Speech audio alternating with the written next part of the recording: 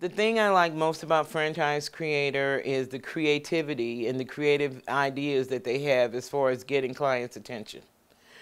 Mark Cody, who's one of the sales personnel, came into the shop. He had made an appointment to get a haircut.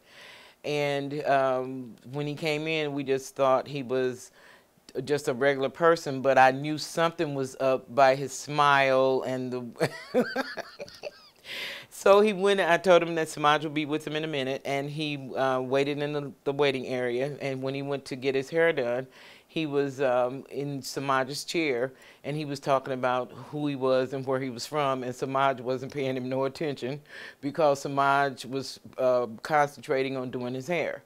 So when it finally dawned on him that he was doing a business pitch, he told him, "You need to talk to my mom." And he came to talk to me, and I liked what he said. He was on point.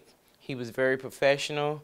He introduced himself, and the next day we were signing papers.